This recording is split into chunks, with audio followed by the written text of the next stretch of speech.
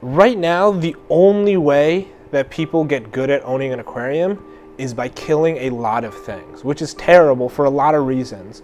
But one of the big reasons is that it's not just that you're killing fish, it's that you're killing your fish, and that sucks. There's a stat that I heard that seems eminently plausible, that 1 out of 10 people who join this hobby are still in it 18 months later. And it's our thesis that if everyone who's joined this hobby started with a Fishbit, well, we can make that number 2 out of every 10, 3 out of every 10. And that's a huge difference on this. Making it easier and more accessible for people, that's super powerful and super valuable, because the hobby is awesome. A beautiful tank is universally amazing. But people are upset because stuff dies, because it's hard work, because it's expensive. And so making it a little bit easier in different ways keeps this hobby growing.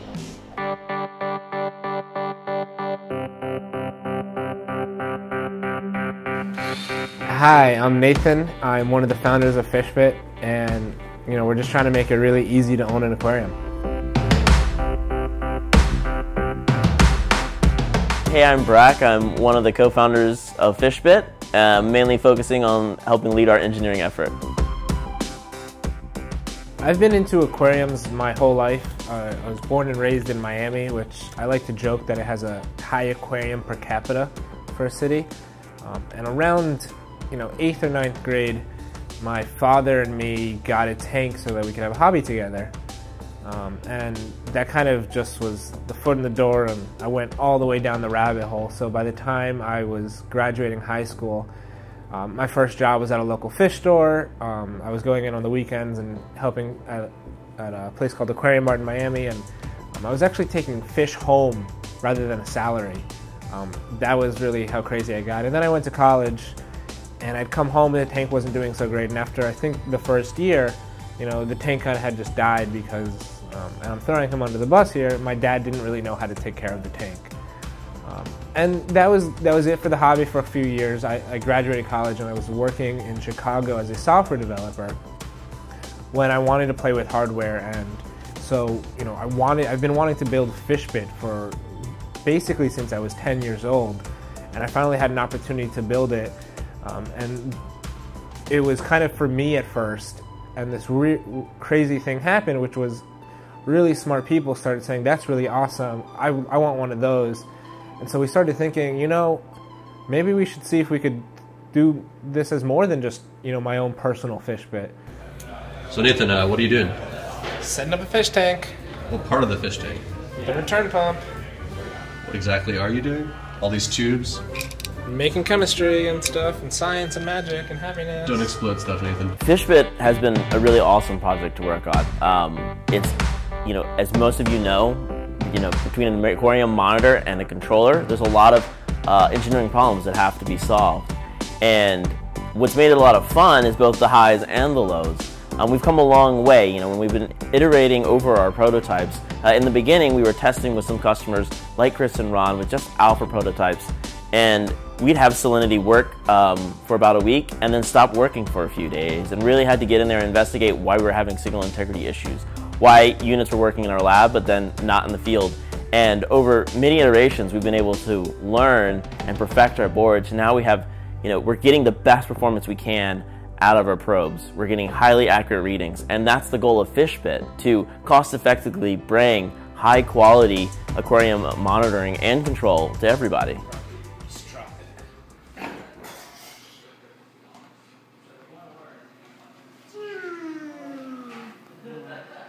All these bubbles. Yeah, those are okay. Just bubbles. Well, the bubbles on the tank, I mean. Over the last 2 years, we've done dozens of iterations on Fishbit. When we started, we essentially had an Arduino microcontroller that was great for one person's fish tank. But it's a very different thing to build something once for yourself than it is to build something 50 or 100 times. And that's also very different from something that you can build thousands of times and have other people, manufacturers, build them. And so you can do it efficiently and in a cost-effective way. And a lot of what we're doing means, we're doing incremental steps along the way. And so we went from Arduinos to our own PCBs. I think we're now on our 4th printed circuit board. And it's these kind of electronics that we went from a hobbyist level to what you'd buy out of a Best Buy. And sure, sometimes we're working out of our home or we're working out of a great office like Highway 1. But the reality is we're following processes that billion-dollar companies are using. And so our experience, Brack's experience at JDSU for the last 10 years, Garrett's experience at IDEO, we're taking all of these things and we're coming up with a really efficient way as they started to do these things. And you look at these massive corporations, tons of them started in garages, and we're trying to make our own version of that process. Hey Brack, what's going on here? I'm using a mill way outside of regulation. Where are we? Make it H1.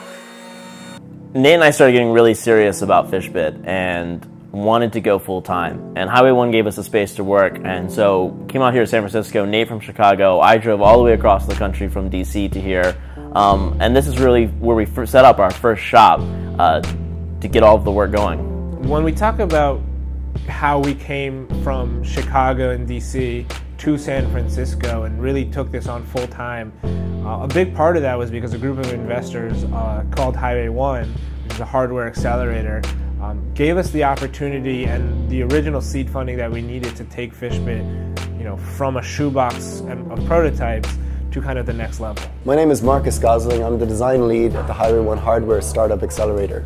So Highway 1 is a hardware startup accelerator, and so first of all I think it's useful to explain what an accelerator is. So all the people who work here, they know quite a lot about how to start up companies, but instead of doing our own company, what we do is we invest in a number of companies and help them be successful. And so we're an accelerator that focuses on hardware startups. Those are the companies making stuff that actually makes a noise when you drop it on the ground rather than iPhone apps or websites. So we're at Highway 1. It's a hardware accelerator that takes you from prototype to production. And so essentially these guys were our first investors, and they really legitimized us as a company. This was really a side project until they asked us to come join their program. And it's been really wonderful. We have all these access to these tools that we get to use on top of the investment that they gave us, and they also have staff on hand to help us out if we come across any problems. What's going on, Brack? Well, transferring power wirelessly, and we're gonna max it out until this puppy burns. Should we have a fire extinguisher handy? Probably. Look at all that power being transferred. More power. We're at 10 volts now, going into it. This coil's, we're not gonna get much higher than somewhere between 2.5 and 3 amps. Oh, there it goes. It just spiked 3 amps and no power. It's smoking. Whew. I don't see any smoke. All right, let's do it again then. More smoke. Here you go. I'll just ramp it up real quick. Oh, yep. See that smoke? Yep. All right, I'm gonna quit burning it. Goof. That's E. When it came to doing more than just making our product work, to making a product that customers are going to love to hold and look at and have in their aquarium, Marcus Gosling was there to help us understand what great design was around a hardware product and what the user really needs. He was helping us take a product that was good to great. So twice a year we take in about 10 teams to help them be successful, and it was probably late 2015 when we first started talking to the Fishbit guys.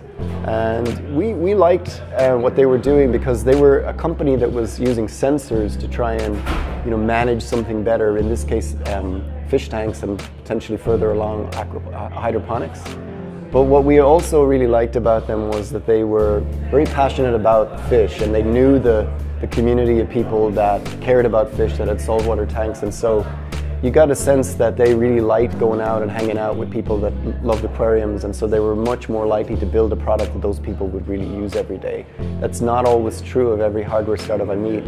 A lot of hardware entrepreneurs love the idea of making stuff, being in the lab with a soldering iron, and they're almost allergic to going out and meeting the customers that they're building product for, and that wasn't the case with Nate and the team. They went, every weekend it seemed like they were going off to different fish events and coming back with cool stories about people they met and the feedback they were getting on the product that they were building.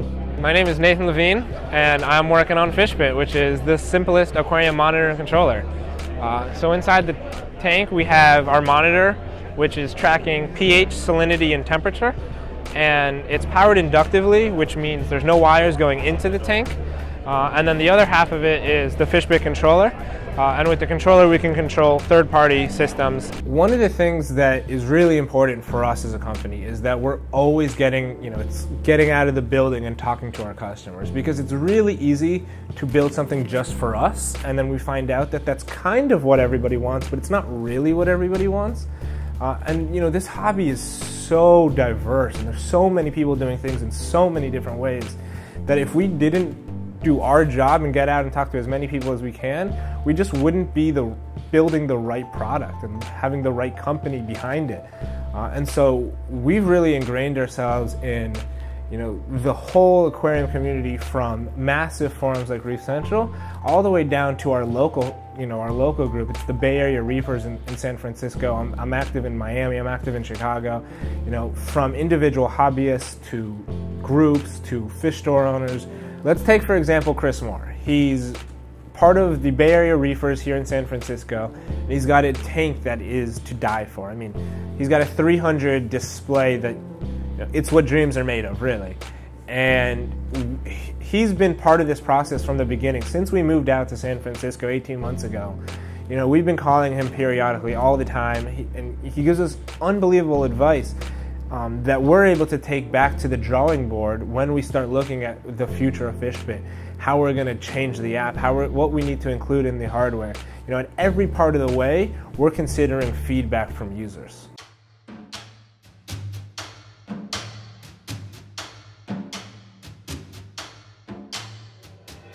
Hi, I'm Chris Moore. I'm here in Pacifica, California with my 300-gallon SPS and LPS reef tank. I'm hanging out with the guys from Fishbit today. They just came by to check out the tank.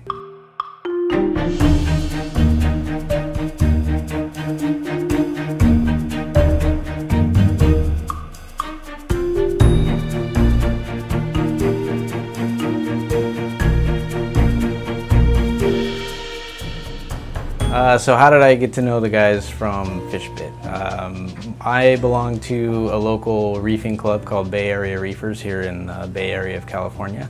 It's a great group of people, and every once in a while we do tank tours, and we go to each other's houses and we check out each other's tanks, which, if you're a fish geek, that's pretty much the best thing ever.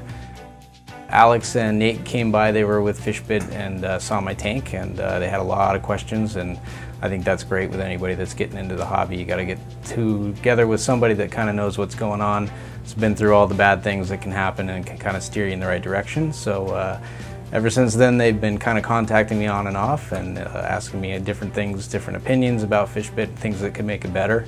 And it's been great to get to know them. We've had a lot of good times.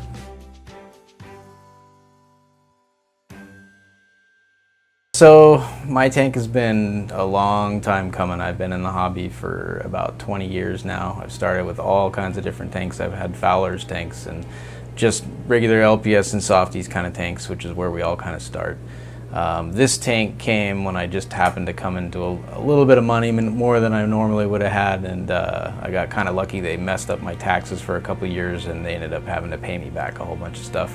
So I got excited and blew it all on this thing.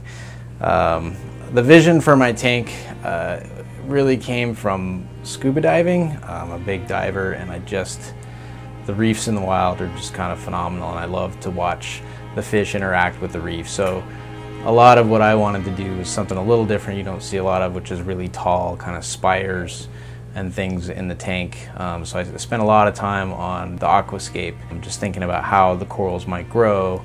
And it's ever changing. I just changed it again, and I'm really excited about how it's turned out. I like to watch the fish interact, see how they're doing. If they start getting agitated, sometimes you got to change some things up. So tanks come a long way. I love all kinds of corals, so this is a very mixed reef. I have a lot of chalice corals, and Chalice seem to do really well in this tank, and I'm very lucky. I have some real beautiful specimens, and it's been a pleasure to watch them grow. SPS are pretty exciting. I think anybody that's into it is just like me, and they're addicted beyond belief, but they're also extremely challenging. They come with a lot of issues that you got to learn about along the way, and I've had to learn just like everybody else, and it's been some heartbreaks and some really neat times. Right now is a really neat time, so the tank's doing really good. LPS I fell in love with years and years ago because you just can't beat the color that you can get out of these LPS, and the movement is just gorgeous with the flow. So it's really important to me to see the entire reef kind of working together. I'm also really pretty passionate about invertebrates. I always try to have a couple urchins on hand, and you know, they live a couple years, sometimes 3 or 4. And so you might have to replace them every once in a while, but it's kind of fun to have shrimp and crabs and starfish and urchins in the tank at all times and just kind of checking it out. You can watch this thing for hours and never be bored. So some of the more technical aspects on the tank, I run all LED lighting system on this. I run Kessels primarily. I have 5 Kessel Narrow A350s is what I started with, and then now I also have some 360s mixed in. A couple of my A350s have been going for over 3 years now, and I haven't had any problems with them. They've been pretty impressive lighting. The filtration system, I have a 160-gallon sump that sits underneath the tank. It's in 3 chambers. I have about a 75-gallon section that I use as a refugium. I also call it jail because I have a couple fish down there that eat coral, and I've had them for years and years and I couldn't give them up. I have a beautiful lemon peel angel down there, and I have another clownfish. The clownfish that's in this tank I've had for 14 years, and she's pretty special to me. She's my favorite fish. But the other clown I'd had about 7 years in a different tank, and were I to add them together, one of them would come out the winner, and that's not good. So he now resides in jail. He's got a couple beautiful anemones down there, and they seem to like it. They have a big section to live in. I designed this tank through a wall because I want it to be as quiet as possible. It's still got a little bit of a hum in here, but for this big of a tank, I'm actually pretty pleased with the noise amount. So I just want to thank the guys from Fishbit, especially Nate and Alex. They've been really cool getting to know them, and they've asked a lot of questions. I appreciate how much work they've put into not just the product, but trying to learn about the hobby as much as they possibly can, because that's important to me, that people that are in this hobby are kind of putting the effort in to make sure that the fish are healthy, that the coral are healthy, and I think that's the whole concept behind what they're trying to do, and I wish them the best. I think they can do it, and I'm pretty impressed with what they've done so far, so good luck to them, and I'll certainly have one in my tank when they get it all ready to go. So good luck, guys.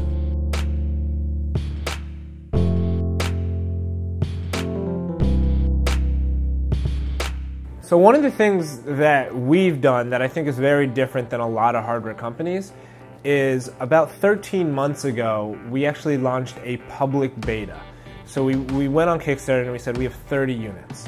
You know, we weren't ready to sell a production unit because we still needed to learn and really grow the product into the evolution that it's become. And so over the last 13 months, we were doing a lot of R&D. We got 50 units actually out in the wild, 30 plus, you know, some bloggers plus some influencers here in San Francisco. And a big part of that was so that when we launched the real production version, it's not version 1. The reality is it's actually version 1.5, version 2. Because we've already done all the R&D, then we've learned all these things that people are having in the field, not just on a technical standpoint, but also on a usability standpoint, on an experience of the app, on what they wish it could have done, or what was something they thought was cool, but it turns out they didn't use, so that we can pare down and make really the right version right away. And so we're not coming out with kind of this like, oh, I think this is going to be a cool new product. We've already done all of that hard work, and we've really taken in and appreciated all of the stuff that our beta users are coming, good and bad, so that this version is the right version. One of our beta users is Jim Ruga. He's been in the hobby for 30 years. He is a hardcore reefer. He's had all kinds of tanks, from small ones to big ones, and he's gone through every piece of hardware that can go on an aquarium. The result of which, he has a gorgeous tank. But having his advice, because he's seen so many things, because he's he really knows what he's talking about, has been fundamental for us to build Fishbit the right way.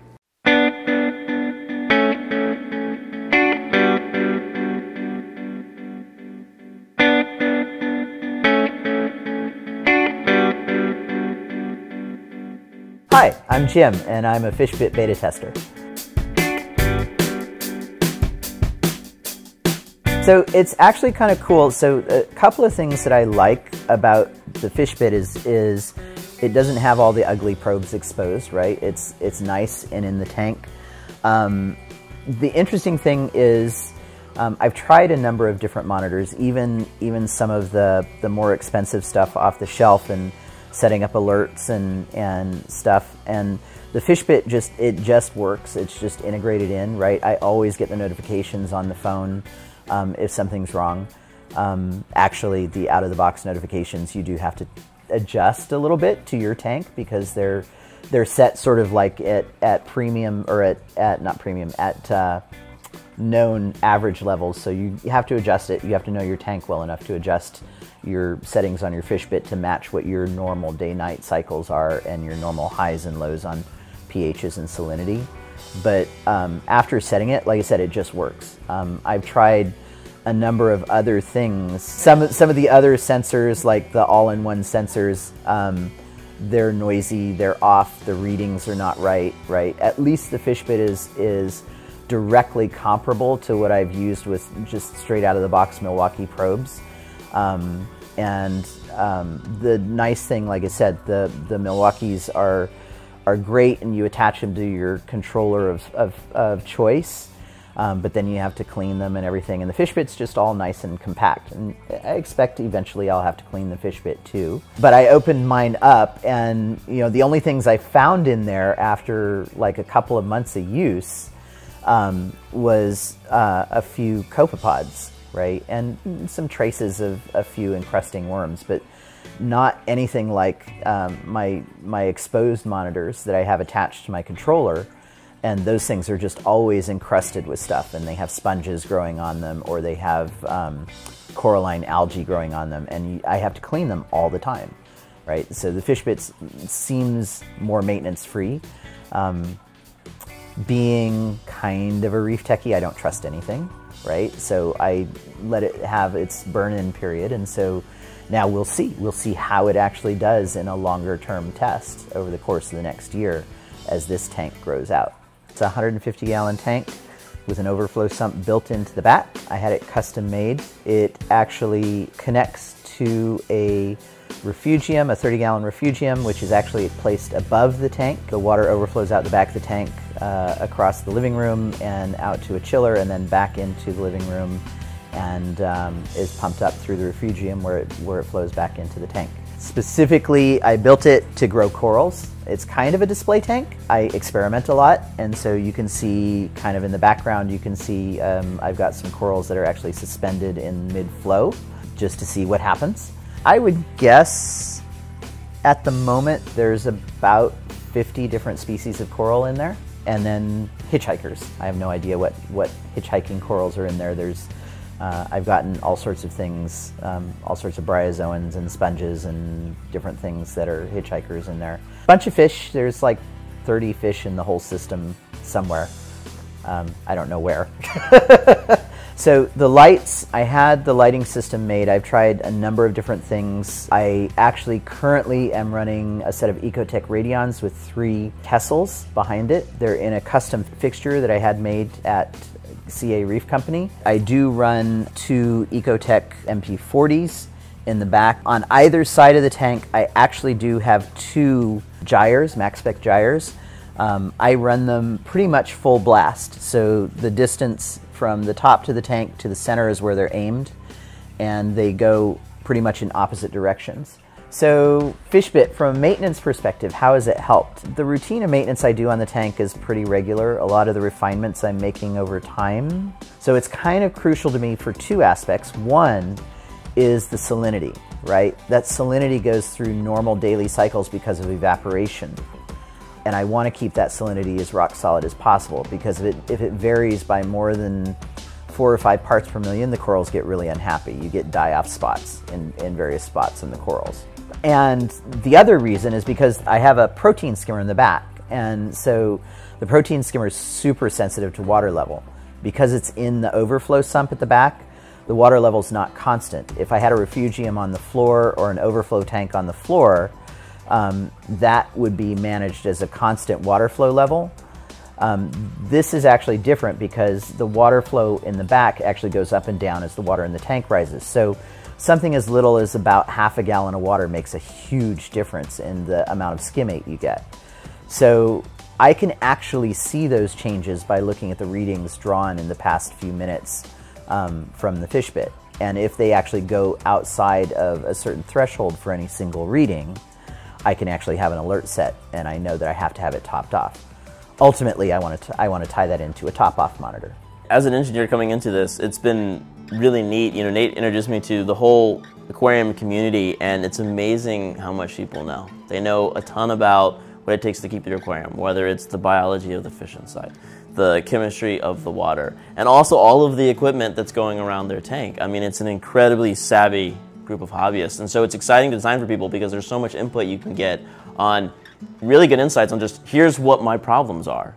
And so it is awesome, you know, when people call us and say, like, finally a device, like, proud to put in my tank because it's so beautiful, or this was really easy to set up. But, you know, going even further than that and just saying, I love the calls we get that's not even just about the product. I think, you know, what Fishbit is really all about is when we get the calls and just say, my tank is doing better because I have a Fishbit in it. You know, it's not just because the screen was pretty or it took, you know, 10 seconds to do this. It was really intuitive, and that's all great, and that's what we want to design the product to be. But when we get calls when people are telling us that just how much more they're enjoying taking care of their tank, you know, with Fishbit being a part of it, or that Fishbit helped them solve a problem, that's really what we want to be giving to people. Exactly. That's it in a nutshell for me. It's like straight up, we're going to make this beautiful. This is going to match the beauty of your tank, no doubt about it. But that's table stakes. The whole purpose is this makes my tank better. This makes me better. That's the cloud. So just wait a second and see if it starts getting you readings.